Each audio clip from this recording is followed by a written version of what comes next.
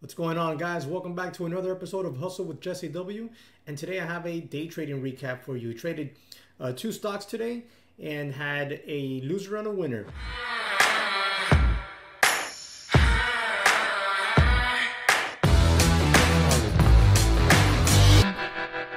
All right, guys, so let's jump right on into it. Here is the live trade that I recorded on my first trade.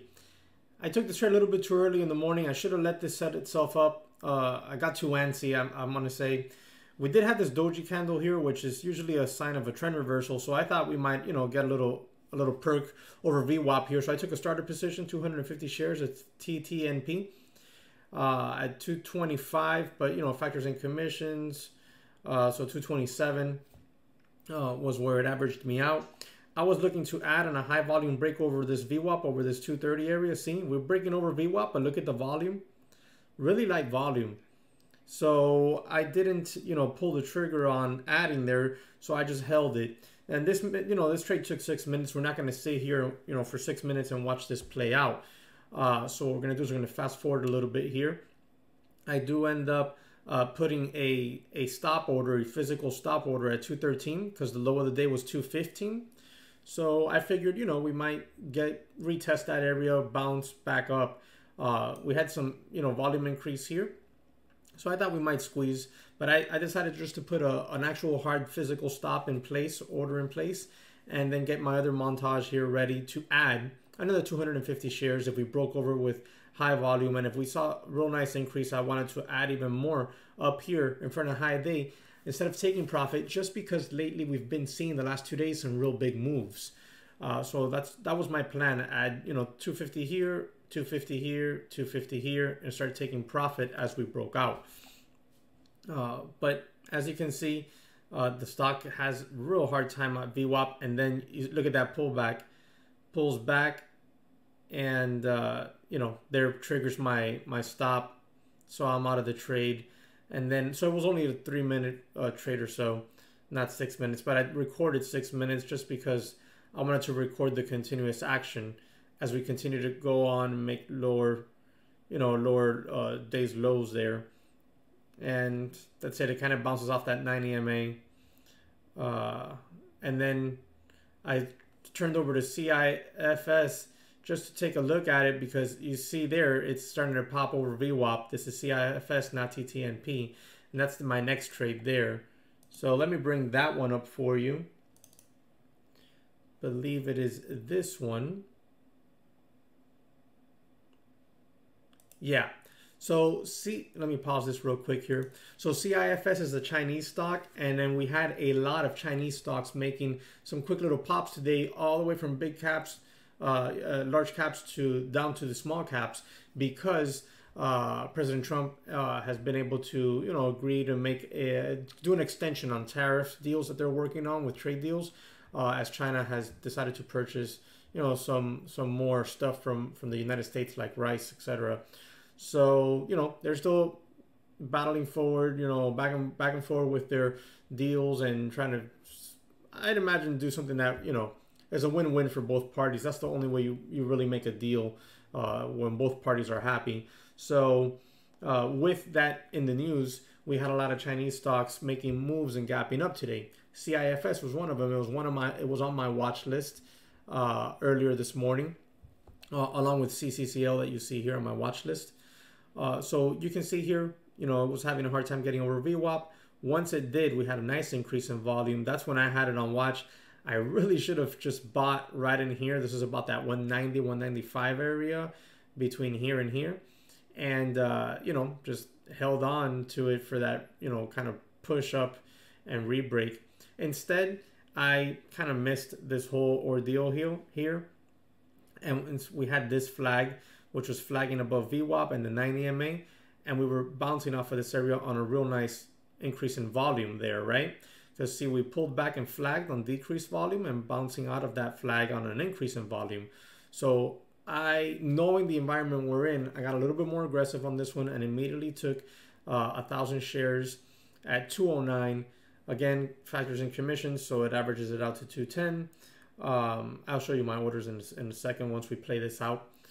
But this is where I got in, and I decided to watch this stock play out and see what we were going to do.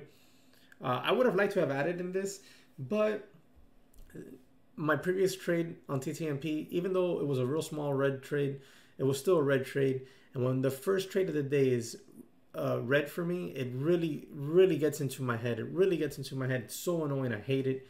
But my plan was to scale out of this trade. So I really wanted to add another 500 shares so I can scale out in 3 500 share lots. But I didn't get to do that. And you can see here, you know, I'm in the trade. Little Cuban coffee, by the way. Want to drink it before it gets cold. I'm in the trade, you know.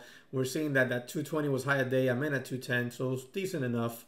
Let's go ahead and fast forward this. It is an 8-minute clip here. We pulled back in a little bit, but we're still flagging, you know, kind of looking like a flag. These are 3-minute candles, so on the 1 minute, you know, we were flagging there. And then we get the breakout. I take out, you know, 500 shares right there. Right there, 221, I take out 500 shares.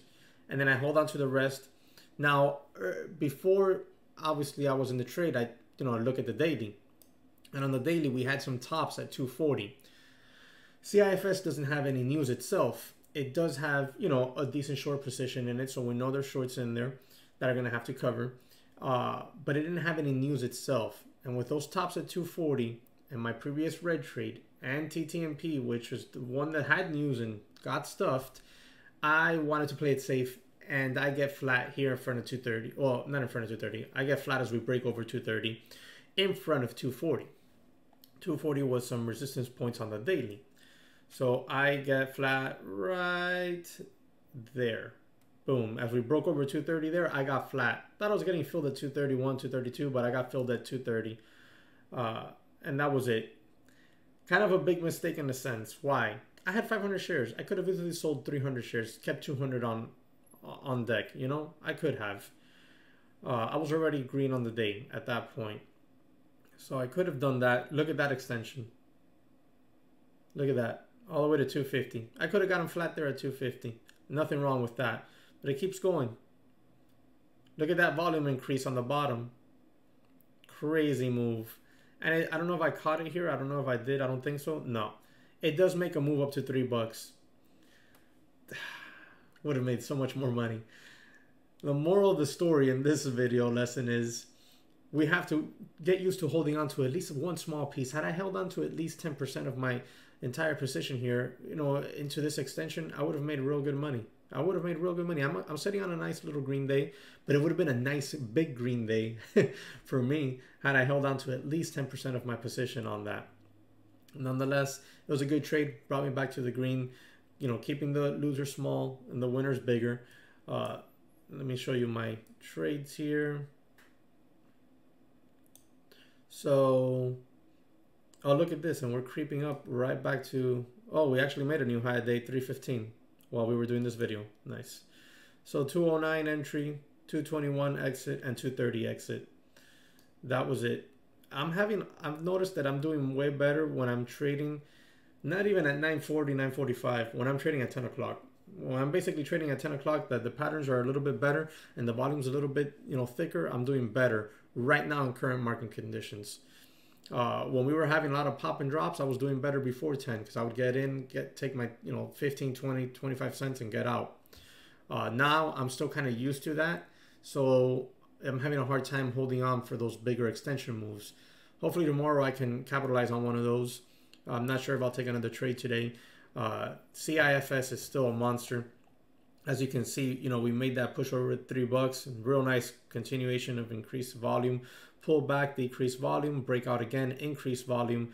Each time holding this 90 MA as support, bouncing off of it real nicely. You know, you could have gone along here to 250 and sold some at 270, 280. Nice 30-cent profit there, or held on for that high day retest. Plenty of ways to make money in a strong stock, and it gives you so many different opportunities. I hope you guys had a great start to your trading week. How did you do today? Drop it in the comment section below. What did you trade? Let me know what your entries and exits were and any questions you might have. Remember to hit that subscribe button, give it a like as well, and I'll see you on the next one.